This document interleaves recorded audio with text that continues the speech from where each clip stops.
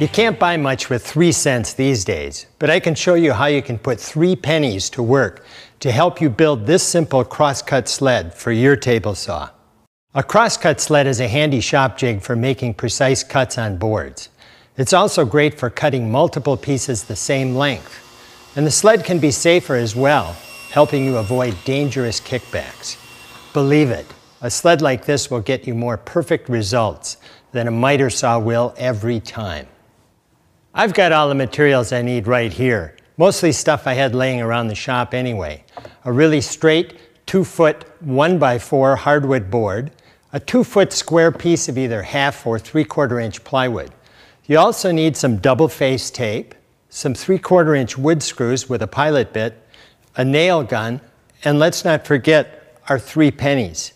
I've cut a 5/16 inch strip from the 1x4 that I'll use to fit into the 3/4 inch wide by 3/8 inch deep slot in my table saw.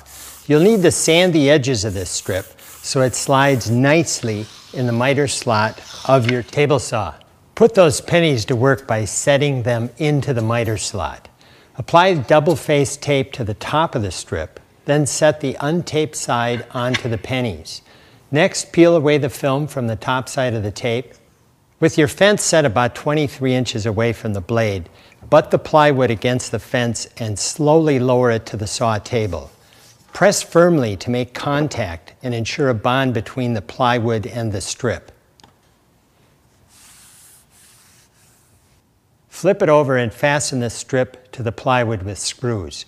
Drill pilot and countersink holes and drive 5 3/4 inch screws evenly spaced through the strip into the plywood.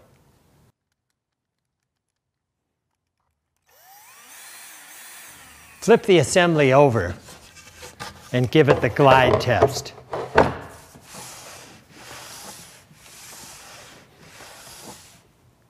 I cut this 2-inch wide strip from the hardwood board we used earlier. And now I'll simply spread some glue along the back side and place my 3 pennies underneath it to elevate it slightly to keep it from catching on the edge of the table. Then I'll use my nail gun and attach it to the edge to act as a fence.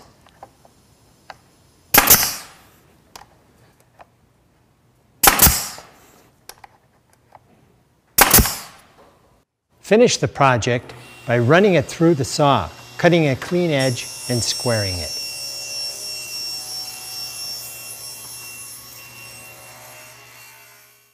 And that's it.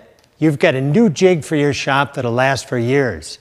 And what happened to those 3 pennies? Well, they're back in my pocket looking for another investment opportunity.